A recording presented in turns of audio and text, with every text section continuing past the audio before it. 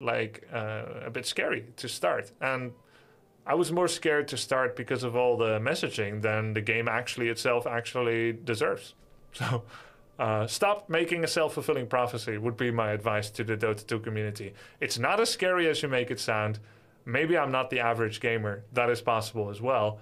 But yeah, just know that it sounded more scary going into it than it actually was. And like, it's not at all. You can just start playing against bots and it's fun. Like, you're forgetting, if you have 10,000 hours in a game, that for a new player, it's actually fun playing with bots.